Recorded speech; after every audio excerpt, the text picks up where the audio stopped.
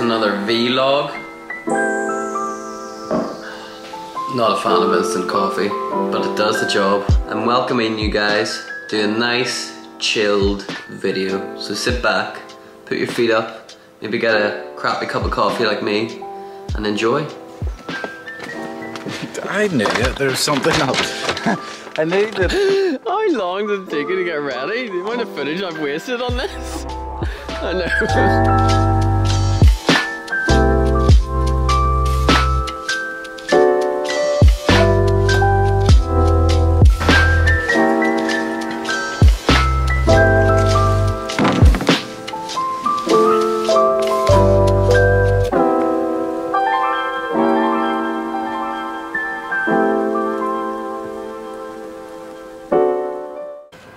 I love how you're recycling while doing it. Yeah, it's so good. Nice.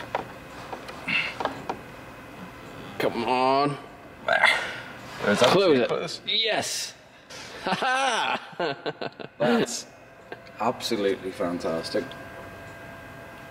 You could start a whole like campaign to recycle. I could. From this. This might be the genesis of a global recycling movement. It could be. The youth of today could get behind recycling.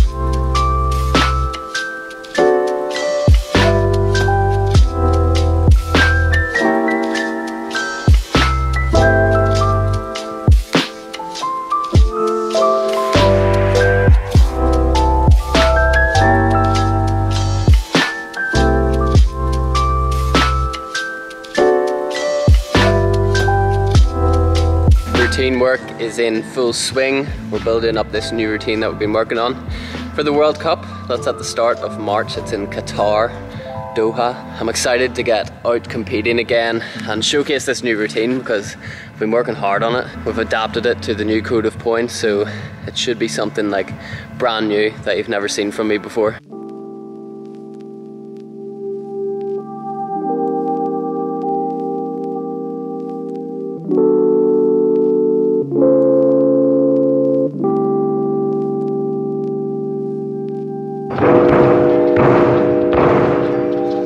Alright, so here's the deal with floor at the minute. So as you may already know, I was having some back issues on floor. My back was just getting a little bit too sore for comfort. So I went and seen my physios and my doctors and things were getting better. But then I went and got an MRI scan on my back just to make sure that there was no stress fractures or to see what was actually wrong with my back. When the scans came back, there was some inflammation around the joints in my lower back. So that's kind of what the MRI scan reads, if there's any irritation of any bones anywhere in the place that you're getting scanned. So I was advised by my doctor and my physio just to take a couple of weeks of break from floor, and that's exactly what I've done. So I'm trying to slowly build up back on the floor, test out my back, and also just kind of get my legs just to bouncing about on floor. We'll be doing very basic things today.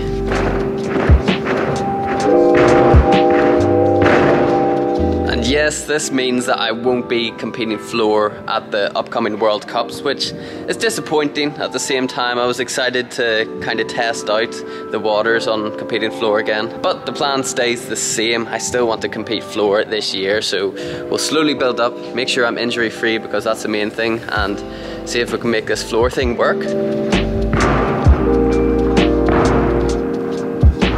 And you know, the psychology of being injured is quite interesting because I've worked for hours on end working on floor and showing you guys what my progress has been on floor, and now it's kind of all gone, for now anyway. But this is gymnastics, this is sport as well. Anything can happen and you can only be grateful that nothing worse has happened. So I'm glad that I've got medical staff around me that can spot these injuries before it's too late, and taking their medical advice is super important because if I don't take their medical advice, it'll just get worse and worse until I can't do floor at all. So I'd much rather stop for a couple of weeks, rest up, see if it heals, get another scan, and then get stuck back into work. See, we're seeing the positives of everything.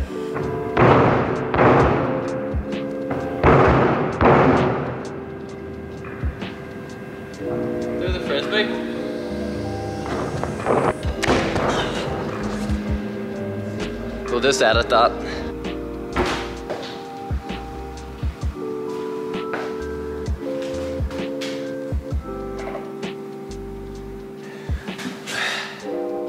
Time to watch some gymnastics videos.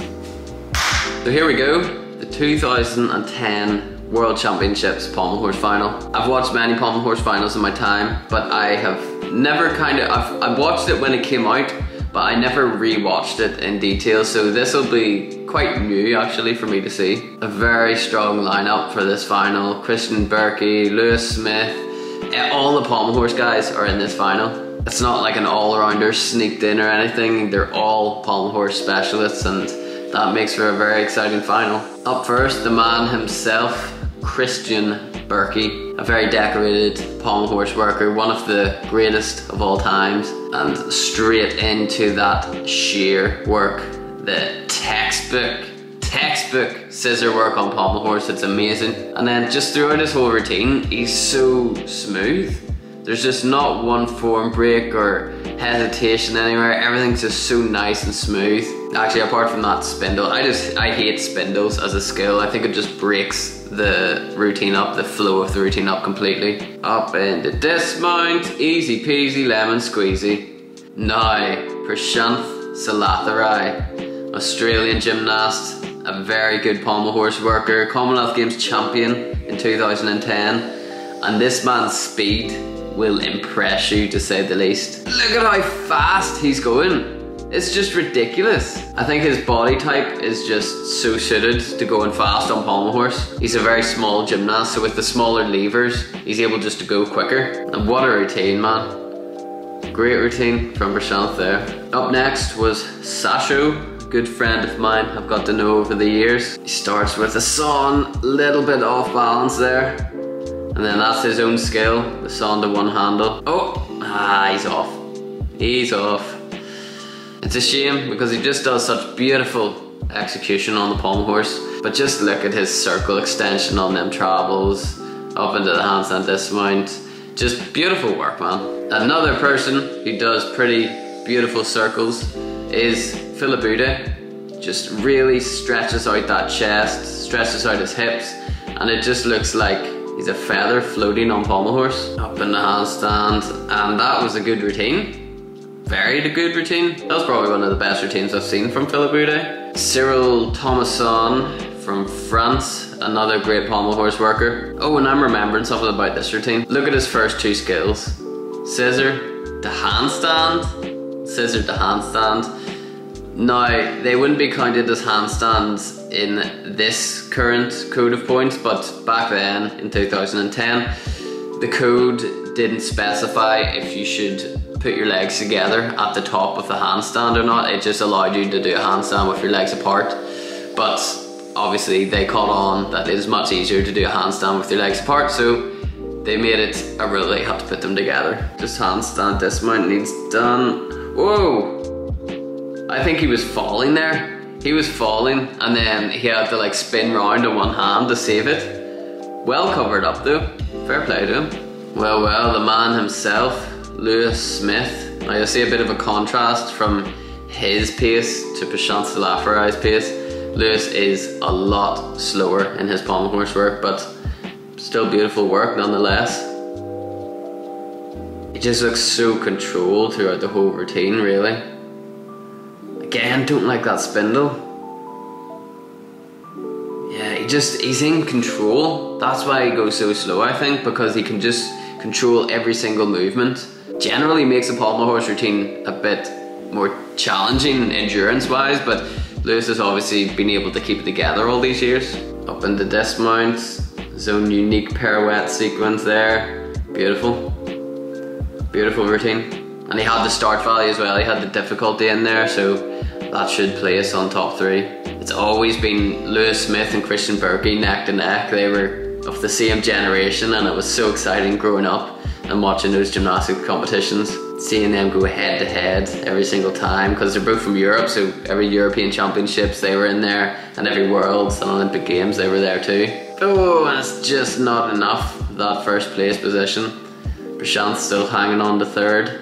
Christian Berkey in the top spot. Donnie Probably the only one in this pommel horse final I never got to compete against. Again, great shape on a circle. This kind of generation was actually really good at circle shape, but when you do try to push for that extended circle on pommel horse, it just increases the risk of falling off because it increases your speed, it increases the height above the pommel horse, and the more you do that, it's just harder to stay on. So if you ever do see somebody whose hips are piked in and their bum is close to the pommel horse, then that's because they're just trying to stay on more than anything and not trying to show off that execution score.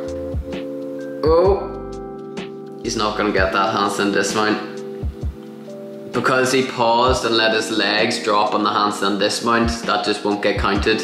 If he was to even pause and continue to keep going up in the handstand, then it would be counted, but because he let his feet drop back down, it won't get counted in the difficulty, so that's him off the medal table. Which leaves one Armenian gymnast, Harutian. He's always been consistently up there though with the pommel horse workers.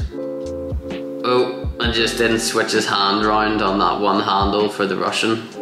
Decent routine though, but not enough to place on the medals. So that means that Christian Berkey was the 2010 world champion. Lewis Smith in second, Prashant Salatharai in third. Well, that was fun.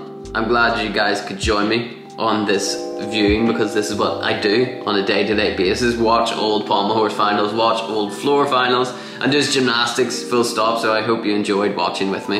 I hope everybody enjoyed this little video. I gave the reaction video a bit of a go, so if you enjoyed seeing me pretty much react to that 2010 pommel horse final, let me know if you enjoyed it in the comment section, or if you hated it, let me know also. It's a good, productive Tuesday. Thank you for following along. If you would like to see more exclusive content such as podcasts or different vlogs, click on the link in the description for the Patreon and become a member. And thank you to the existing Patreon supporters. You help support the channel and my journey a huge amount. I hope everybody has a great rest of the week. Stay positive, keep smiling, and I will catch you in the next video.